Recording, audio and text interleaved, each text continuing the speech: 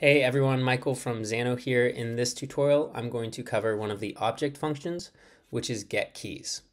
So getKeys, as the name might sound intuitively, will take in an object and extract all of the keys from that object and put it in an array or a list.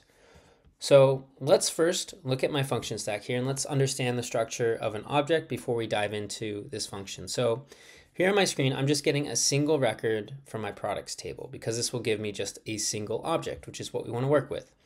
So if I go ahead and hit run here, you can see I get this products object, right? There is ID1 created at a timestamp, etc. So objects come in key value pairs. So here in yellow are all my keys, right? There's ID, created at, name, description, price, quantity.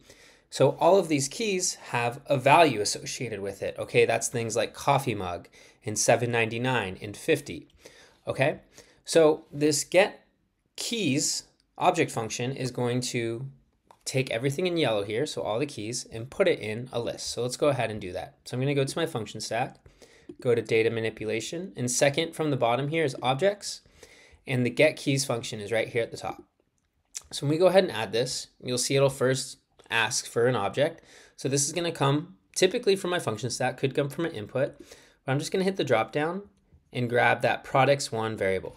Remember, because that is just a single object. And the name here, I'll just go ahead and name it keys. I'll hit save. Let me go ahead and just update my response. So we're returning keys. And when I go ahead and run this now, what we'll see is we'll see this nice list or array of all of my keys, right? There's created at, ID, name, description, price, etc.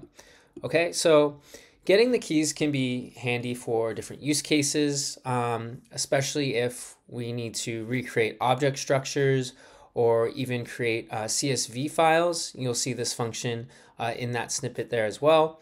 So one thing to keep in mind too is just in case you're working with a list, and I meant to just hide this, but let me go ahead and add a new function stack here.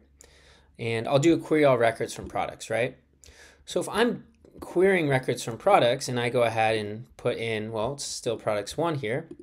Now this is a list instead of a single object. So what we're going to see is now these numbers, right? What are these? These are just an index of each object. That's because we are dealing with a list. But what's more telling is obviously when we look at a single object. So here, instead of products_1, because we know that's a list of all my products, I could actually just do dot notation here and just get the first index, or really any index, because they're all going to be the same in this case because they're all coming from the same table.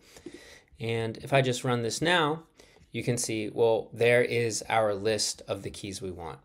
So hopefully that's helpful. You can combine this get keys function with some of the other object functions in the right use cases, but hopefully this is a little more insightful into how to use this function.